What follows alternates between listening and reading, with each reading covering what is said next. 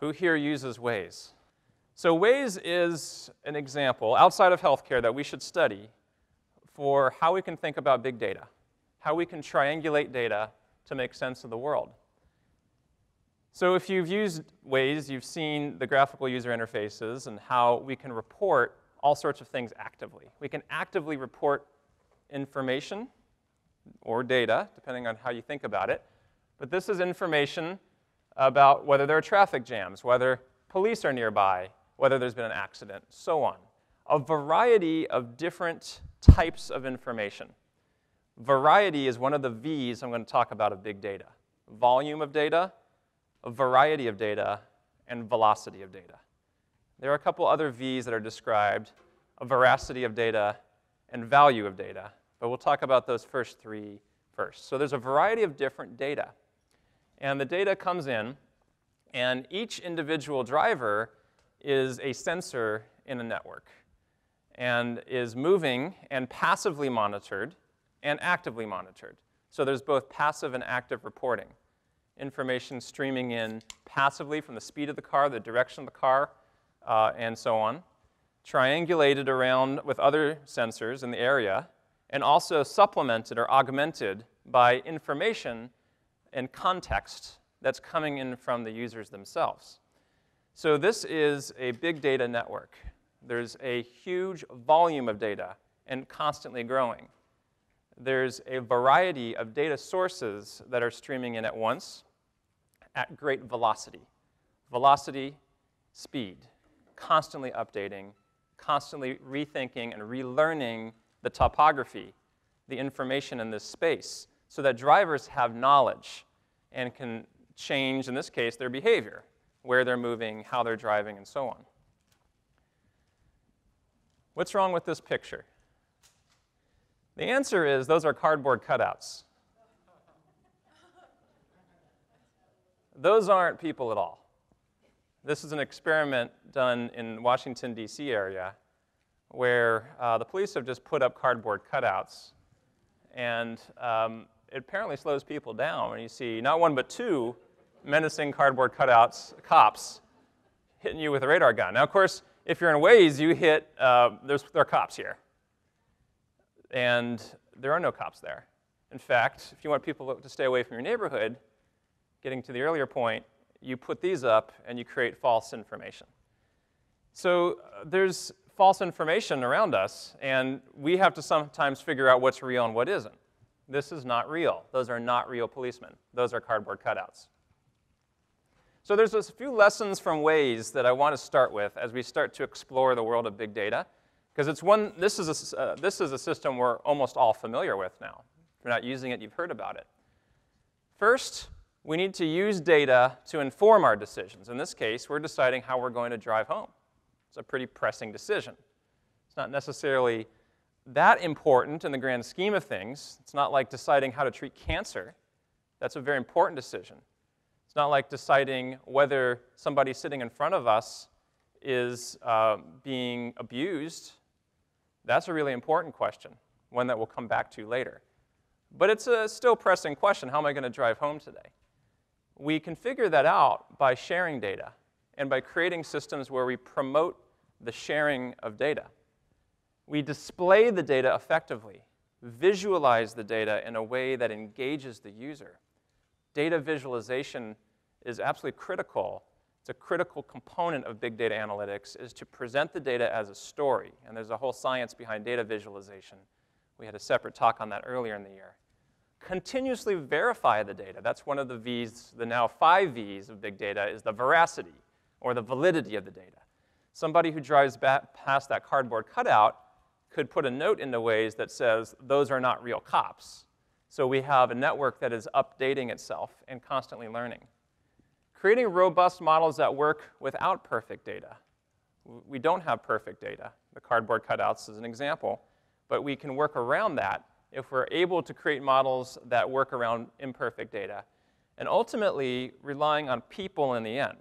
Not machines, but people, right? We are people. We are healthcare providers taking care of other people.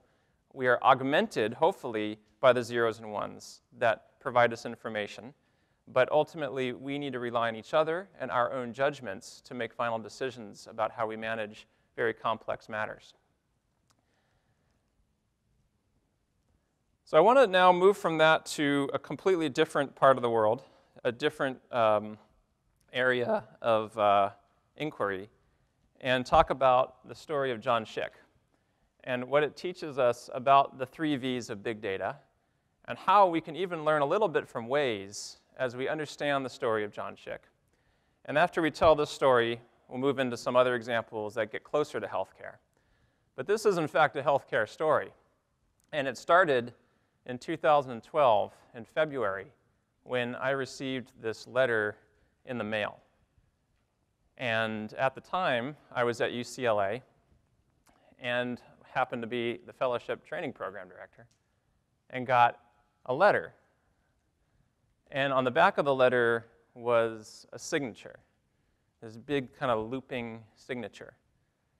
The letter itself was wrapped in thick, transparent tape and was very bulky, unusual. It kind of gave me pause. In fact, I hesitated for a second before I opened it. I literally shook it because I was remembering the 9/11 letters, remember the anthrax letters, and it just had that appearance to it, this big blocky writing on the outside. It gave me a pause that there was a problem. This was a data point, piece of information maybe. Didn't know what to do about it, didn't have any knowledge about whether this was a threat or just a piece of mail that came to me. But something about it gave me a gut feeling that there was something weird. Well, anyway, I opened up this letter, and you can't read it yet, but this is what was inside. And I happen to have blacked out some of the names, because what happens next is quite extraordinary. But there were some pieces of information in this letter that were also strange. And as I began to read this letter, it was clear that this was written by somebody who was schizophrenic. It was a patient at the University of Pittsburgh Medical Center that had reached out to me asking me for help because his pancreatitis was not being properly treated, and he needed help. He explained that he has been diagnosed with incipient pancreatitis, and he had something called the oxyhemoglobin deoxygenation curve test, which I think I remember from physiology, but is not an actual test that we use routinely, that was most directly refused by a social worker who brandished a gun-toting UPMC ruffian while I was waiting with a phlebotomist for my blood to be drawn. And then he wonders, was that gun ready? And was that gun loaded? And that, too, was unusual. He then went on to explain to me that the Digestive Disorders Clinic as a whole, doctors, ruffians, and secretaries, they're incoherent and should not be treating patients. The doctor's schedule is blocked, but you and some other doctors' work may save my life. UPMC will not, and I require money to travel. Will you help me? So that was what I received in the mail. And my first reaction is this is preposterous. And it's actually kind of humorous. At one point, he talked about having a stroke in his talus bones, which is, last I remember, in the ankle somewhere. Okay? You don't get a stroke in your talus bone. So he was paranoid, he was delusional, and he may have been hallucinating, and he had delusions of grandeur as well. He explained that he was an important biological researcher at Harvard. Turns out he was at Harvard and did work in a laboratory. He also said he worked at Vanderbilt, which was also true, it turned out. I didn't know what to do about that, but I decided I needed to do something, and I wrote this email. And in the email, I wrote to the doctor that was listed, who happened to be a gastroenterologist like me at UPMC, and I said, I don't really want to be alarming here, but I did receive this very strange email from this man, Mr. Schick, and he asked for input regarding care for his chronic pancreatitis, and he mentioned you as a treating physician, and that he's being blacklisted, and he has bizarre ailments. It looks like he's schizophrenic. It was a little bit disturbing. He did mention your name, and he referred to being held up at gunpoint. I thought you should be aware that he's contacting different doctors around the country asking for help and telling the story. So I sent out a piece of information to somebody else who responded to me within 12 hours and said, thank you. Yes, I had done an upper endoscopy on this patient, and he was indeed unusual. I did note him hovering around my apartment entrance as I was headed with my child to drop her to daycare, and had been a little alarmed. It turned out he lived in the same building, so I wasn't too worried about that. But I'm going to forward your email to my division administrator. I'm not sure what else to do at this point, but this is alarming.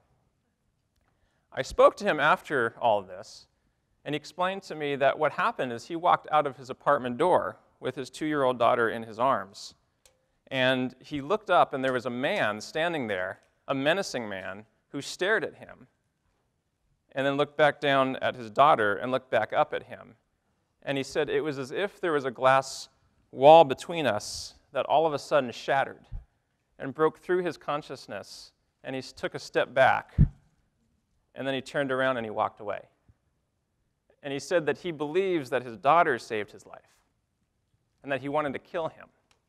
That's the feeling that he got when he walked out of his apartment door. Well, suffice it to say, this was alarming to me, and I wrote back. And I said, I think it's wise to contact risk management and investigate this swiftly. I live 2,000 miles away, but I am disturbed to read this. You need to act on this expeditiously, and I request that Mr. Schick not be aware that I sent these communications for fear of some kind of retaliation. And I wrote what I wrote. I didn't do this by any stretch to be some kind of hero. This was a prerequisite for a good night's sleep. Well, we didn't hear anything for about 12 days until Garth Fuller, who happens to be maybe in this audience and works with us, came running into my office and said, have you watched what's happening on the news? Have you turned on CNN today? And I said, no. What's going on? Well, somebody has walked into UPMC Medical Center. And this is a picture of that somebody who's walking in with a trench coat. And underneath that trench coat are 2 semi-automatic weapons. And in about 2 seconds, he's going to walk through that door, and he's going to turn to his left, and he's going to open fire and shoot the security guard that's right next to him. Then he's going to turn to his right, and he's going to shoot a woman right through the aorta who's sitting behind the information desk.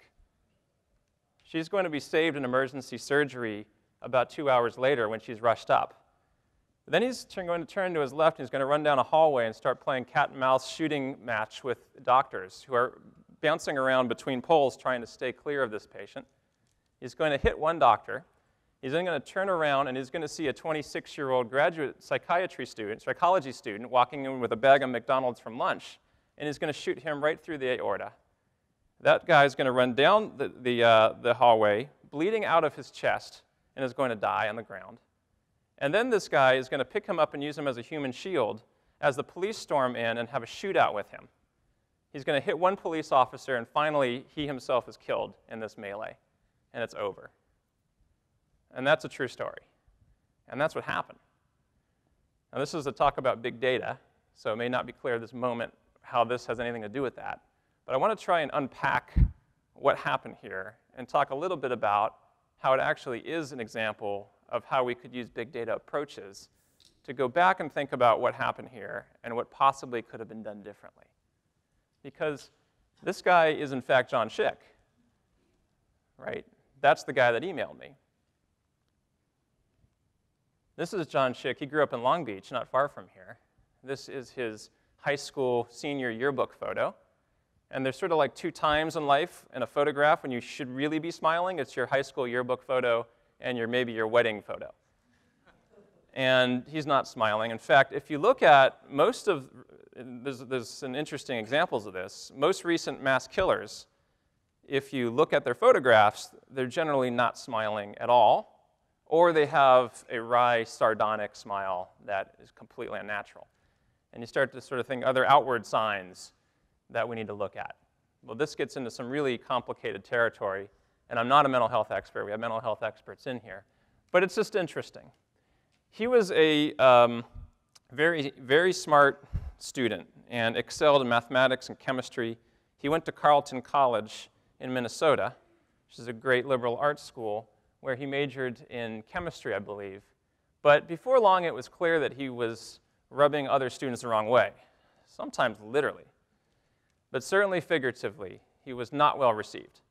And he was counseled by his professors, and they tried to work with him. He eventually moved to Columbia University and transferred out. Smart guy, where again he was majoring in this. Here he was majoring in computer science.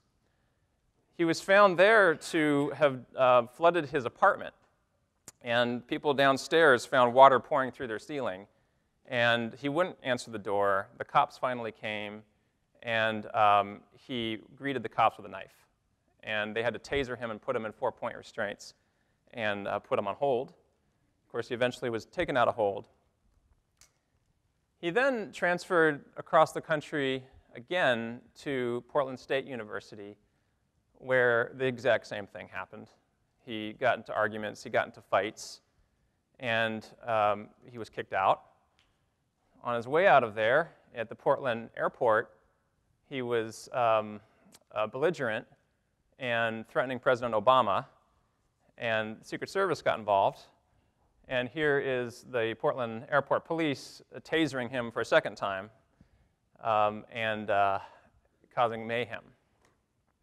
After all that, he enrolled as a graduate student at Duquesne University in Pittsburgh. Evidently, the people in Duquesne did not get the memo from the people in Portland State or Columbia or the Secret Service or all these other people that knew about him and what was happening in his life. And again, the same thing happened. Here, he was made a TA in a chemistry laboratory. He would walk around the campus singing Harry Potter songs, wearing unusual clothes, and threatening women, and was kicked out of the school completely. At this point, he was no longer accepted in the schools, but his formidable mind needed to occupy itself with something. So he occupied his time with his body. And he spent time at the University of Pittsburgh Medical Center, and in particular the Western Psychiatric Clinic, which is this building, seeking care for all sorts of ailments, from presumed lymphoma to parasitic infections and everything in between. And he amassed a treasure trove in his house or his apartment of over 60 different types of medications in a bag that itself was something like 20 pounds heavy. They found that, along with crossbows and mathematical equations scrawled on the walls of his apartment walls after all this happened. In his apartment, he would scream, and no one would know why. And while he was screaming, he would put this note out on the door. And this was photographed by his neighbor that said afterwards, "When I heard about that shooting, I figured that was the guy that did it." He said it had to be him. So my point here is this guy, John Schick, was a threat. And it turned out it was a real threat. And we're all faced by different kinds of threats in life. This is a mortal, horrible threat, one that we should hopefully never, ever have to experience. And one that we're talking about here at Cedars, how do we approach something like this to avoid this person from ever entering our hospital? That's another discussion. But he was a threat. He's emblematic of other kinds of threat. You know, cancer is a threat. Contraband on a bag entering an airplane is a threat. There's all sorts of threats, real or imagined, that we think about in everyday life. This was a threat. And he was surrounded by a network of all sorts of people that knew he was a threat, including his parents, who lived on a boat. And there's a whole long discussion about how they did not intercede at all. Well, in any event, if you look at this network, it's not a network at all. It bears no resemblance to a network. It's a set of one-way lines that coordinate onto a threat. But there's very little cross-communication. There are only, after going through this, and this is from an article in the Pittsburgh Post-Gazette, this particular image, there is only 2 communications, really. One was 3. One was from me to the UPMC Gastroenterology Department, which activated another connection to the Office of Risk Management. The only other connection was the primary care clinics where John Schick was banging his bat against the door and the tables, did contact the Department of Mental Health to see if he could be committed, but there wasn't enough information to do that. There's a lot more to this story that I'm not going to talk about right now, but the point was there are almost no intercommunications. When a network like Waze, which is, of course, a totally pedestrian, ridiculous example compared to this one, but bears some resemblance, because this is what a normal network looks like, where there's intercommunication. And that's where the data and then the information and knowledge comes. It's only after there's cross connections does information turn into knowledge, and ultimately over time knowledge turns into wisdom. In this case, with the parents working in tandem and coordinating his care, that did not happen. Nothing like this happened. Now, this is a topic unto itself. We could talk for hours about why this is difficult to manage, but I want to just talk about what does it mean to have a network, and what do networks look like. You've probably heard of this adage of the blind man and the elephant, right? Because that's what this situation was. The story of the blind man and the elephant is there's one blind man that feels something thick like a trunk of a tree. Somebody else feels parchment. Somebody else feels a rope. But they're all encircling the same beast. They just don't realize it. They don't know that they're all encircling, in this case, an elephant. And we find ourselves, even in our own environment, encircling threats, but we don't even realize it, even though collectively we do. In healthcare, I'll give an example, and certainly outside of healthcare, and this is a striking one. So those are the 3 V's, is the volume of data. Lots of information from lots of people is necessary sometimes to triangulate on threats. A variety of different people in different states and times and places distributed. And a velocity, so there's rapid updating, immediate updating of information. That's sort of the model.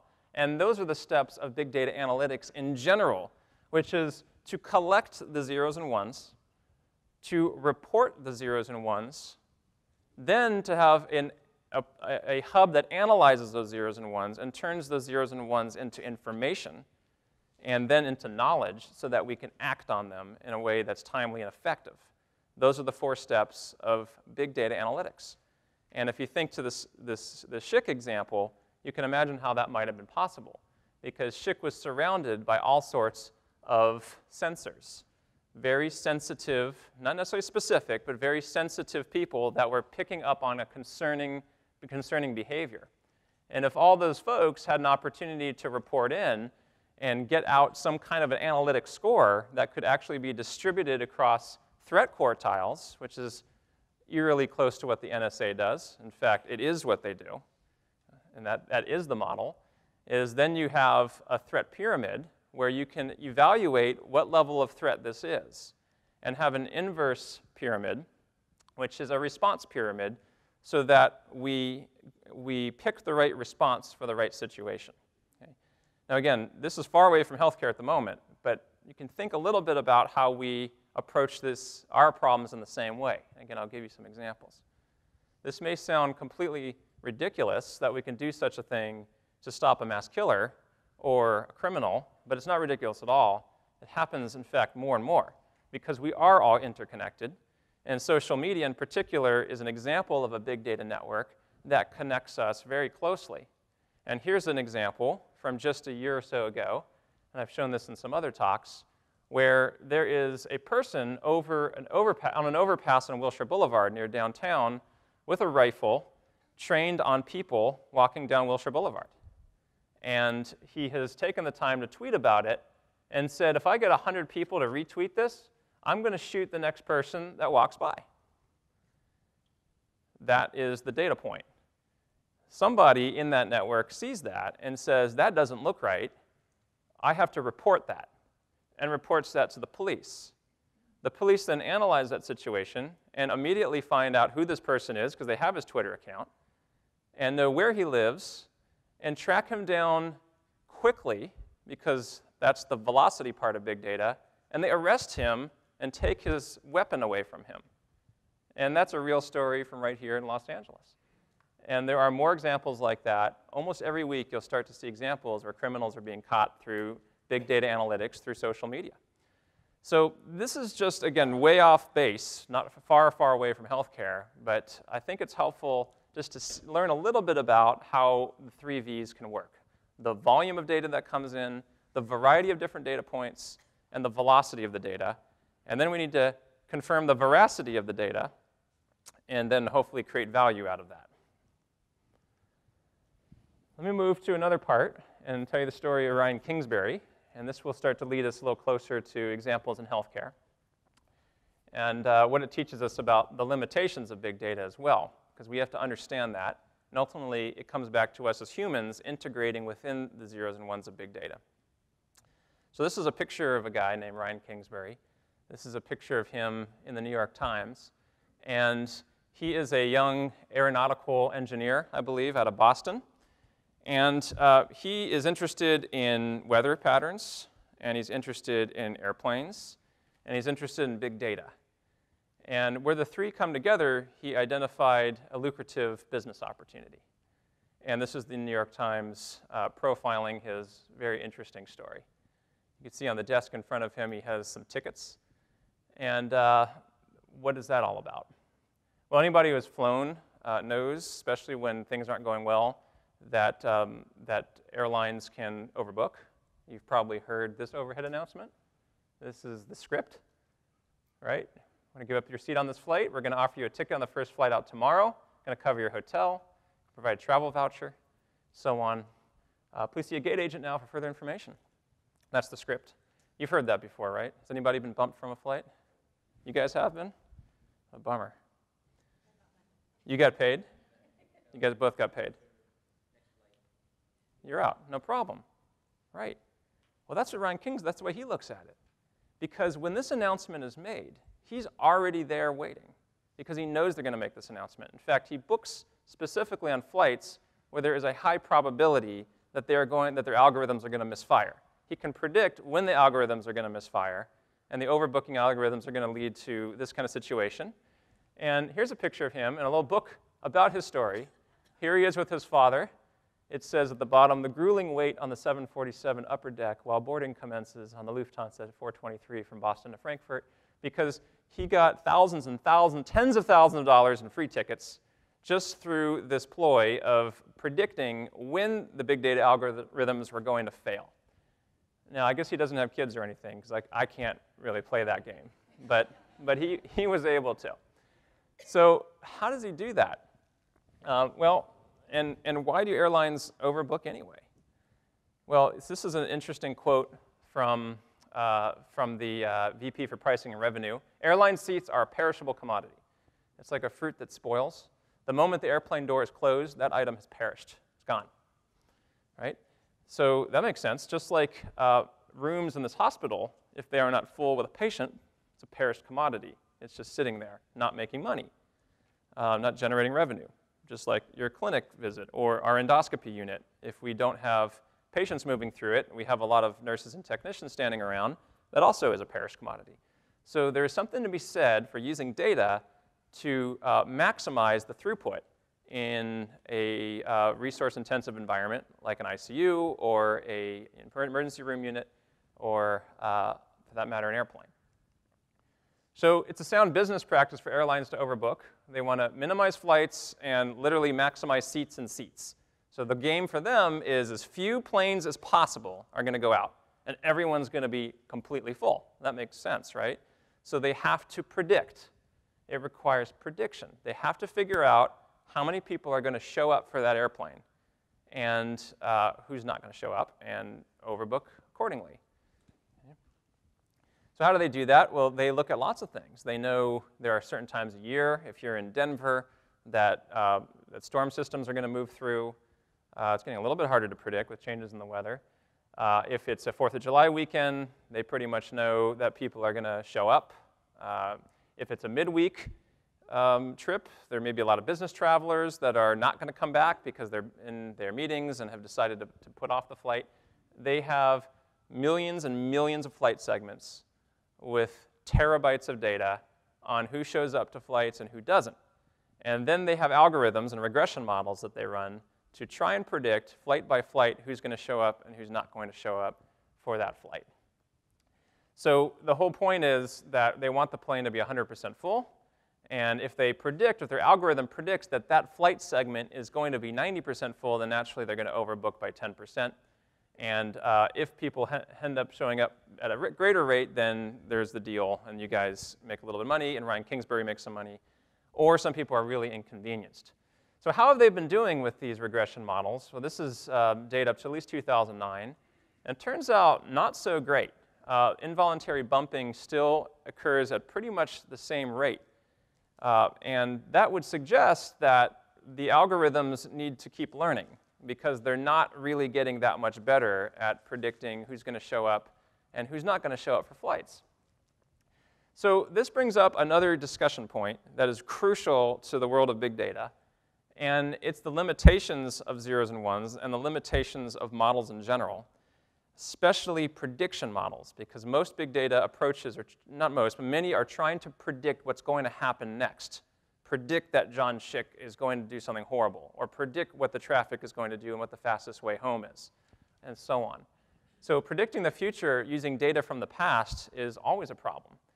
And this is the concept, is we predict with something like this, a regression equation, where we're predicting something like no-show rate for a flight. And we're using explanatory variables, like the weather or the day of the week. And each one of those variables is weighted by a coefficient of some sort, beta 1, beta 2, because some of those variables are more important than others. That all sounds good, and we talk about this in journal clubs, and we review an article about whether we can predict if somebody's going to get cancer or somebody's going to survive or not after certain therapies. This is sort of the nuts and bolts of a journal club. But sometimes we forget that that regression equation does not apply necessarily to the patient in front of you. It applies to, in general, all patients. What about the patient in front of you? Because one thing we often don't talk about is that E at the end of the regression equation, the error term.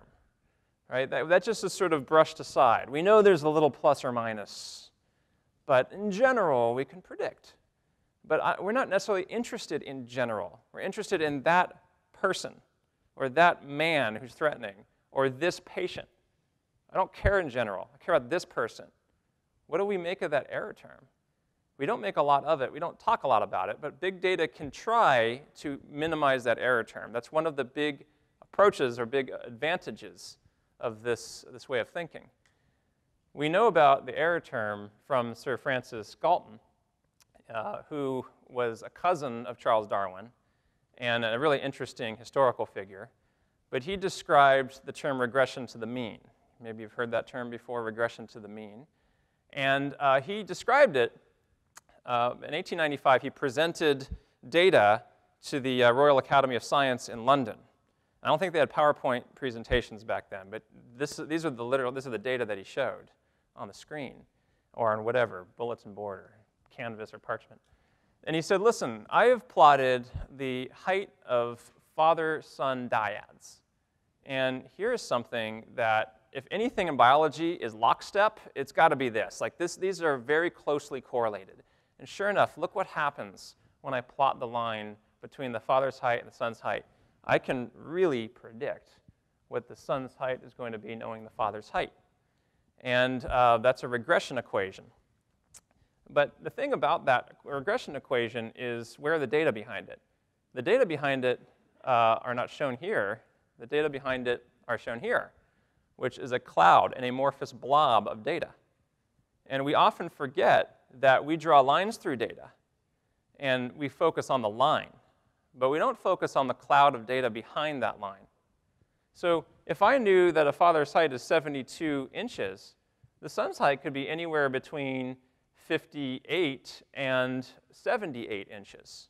On average, it's going to be about 70, whatever, 2 or 3 inches tall. Does that help me predict any one individual's son's height? It gets us a little bit closer. The regression of the mean part is even more complex. It's pointing out that the really tall fathers don't have really tall sons. And the really short fathers don't really have really short sons. It starts to tail off. That's called regression of the mean. So we start seeing these lines getting kind of squiggly to trace through the data. The data is crazy complicated. And this is something as biologically lockstep as father and son heights, or for that matter, mother-daughter heights. What about things like cancer risk, or these complex things that we deal with in every day? How precise can we really be in predicting any one person's likelihood of having a disease or responding to a therapy? If we can't, this is the best we can do for predicting father-son height dyads. So this has been a point of a lot of discussion. Nassim Taleb has spent a lot of time writing about this in The Black Swan, for anyone who's interested. Nate Silver, who many of you may know, The Signal and the Noise, has spent time thinking about these problems. The future doesn't always resemble the past. It sometimes does, but natural data are super, super messy, and we just have to get used to it. Can we get some control over these data? Can we try to squeeze a little bit more predictive value out of it? Because our predictors themselves are often imprecise, especially the predictors that we work with. We think we have a handle on the data, but our data are squirrely. Just think about the symptoms people report to us. As a gastroenterologist, somebody says to me, I have bloating. What does bloating mean anyway, right? Let's talk about that for half an hour. Because even the things we think we understand about our patients are often not even close to the way they perceive it to be. So we're not talking about a chessboard. We're not talking about IBM Watson beating our chess champions, because the chessboard is perfectly known. There's very little perfectly known in the world that we live in. Very hard to predict, but we have a false sense of our ability to predict, and that's been established over and over again. So how do we do better? And this is what I want to end with in terms of kind of the big data approaches. One is we can try and find better predictors, predictors that we're not currently using. We can try and build self-learning prediction models that will learn from their mistakes, kind of like Waze does when somebody passes a cardboard cutout, and update our models. We can select the most granular unit of analysis. I'll explain what that means, because that's a big principle for big data analytics. The most granular unit of analysis. So go back to the airplane. Remember with that quote, the quote was not, the perishable commodity is not the whole plane. The plane is going to take off. It is gone. Okay? The perishable commodity was more granular than the plane. The perishable commodity was the seat. The perishable commodity was more granular. But the way airlines traditionally overbook planes is they don't look at seat by seat who's getting on that plane. They look at the plane. And that's the unit of analysis. And they know in general how many people show up for a plane flight. But it would be a lot better if we knew who was signed up for that plane. Specifically, who is in seat 17C? Who is that person? And what do we know about that person? Does that person miss flights? Right? What kind is that person a frequent flyer? Is that person traveling for business or for pleasure? Because we can create a regression model on that person and figure out if that person's going to show up. And if we do that, we might be better able to predict the plane, how full it's going to be. So these principles have been described in many different books. I happen to like this one a lot. It's called Big Data, and it goes through the 3 V's in detail. And in this book, they describe examples where organizations use that most granular level of data possible. And the other principle that they describe in the book is that n equals all. That's a really important concept. N equals all. We're used to n equals whatever. N equals all means we're going to use every single bit of data that we can get our hands on. We are not going to limit this in any way. We're going to get it all. We're going to get every single bit of data. Now, n equals all doesn't necessarily mean terabytes of data. So for example, anybody read that book, Freakonomics? Anybody read that book? Yeah. So in Freakonomics, what's his name? What's his name? Right, Levitt. Describes how he showed that there's cheating in sumo wrestling. Remember that? There's a whole chapter on sumo wrestling. And he statistically demonstrated that sumo wrestling is fixed. I'm sorry to burst your bubble. It turns out it's fixed. At least it was when he looked. How do you figure that out? He looked at every single sumo wrestling match that had ever been recorded. Every one. And he looked at them all, where there's data, and he ran regression models, and he figured this out.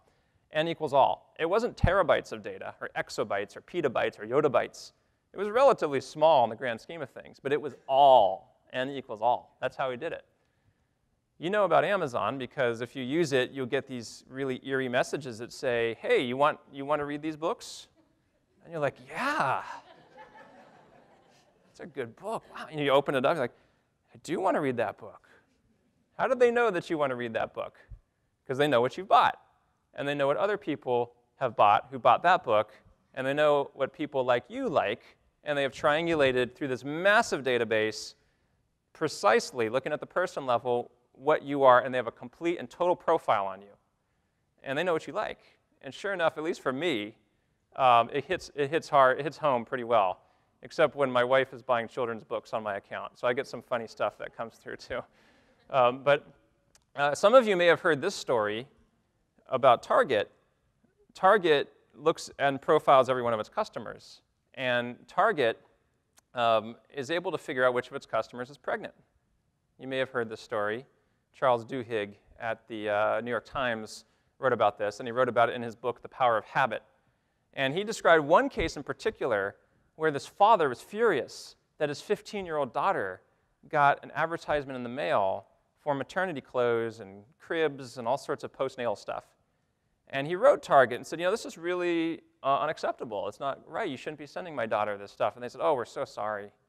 We shouldn't have done that. You're right. Well, he wrote back, and he said, it turns out there have been some activities in my house I haven't been completely aware of. She's due in August, and I owe you an apology. And what they do is they look at each individual person, each customer, and they say, you know what? A customer that buys multivitamin tablets and then a few weeks later starts to buy moisturizing cream, and then a few weeks later, or a month or two later, starts buying throw towels, and then buys a blue throw rug, is going to have a boy on this date. And it turns out they're pretty good at that. So if they can do it, can we do that? Can we be more granular with the data that we have? Let me finally get to healthcare. Some of you may have seen this example, but I want to explain it again if you've seen it. This is a figure that looks something like a northern blot or a gel or something I don't work with. It's not that. This is a patient. And what is happening here is a computer is profiling this patient and is evaluating where this patient has moved throughout a closed healthcare system. And it turns out up here this is the time axis on the y-axis. And these are months that are counting down to that blue line. And at that blue line, a diagnosis is made. And along the way, there are stripes. And each stripe is a type of clinic visit. This particular patient, who happens to be a woman, is reporting a variety of injuries, is reporting an increasing number of gastroenterology visits, really in the last 10 months in particular, is seeing us in GI a lot, some skeletal-related and some circulatory, and so on. At this point right here, the computer has made a diagnosis. But the blue line is when humans made the diagnosis finally. Okay? What is the diagnosis? Right. The diagnosis is domestic violence. So the computer has used big data approaches and is using a variety of different data, a large volume of data, okay, and doing it with a great deal of velocity, years before us, and is identifying a patient at risk for domestic violence. And it turns out this algorithm is highly accurate, something like 85% accurate.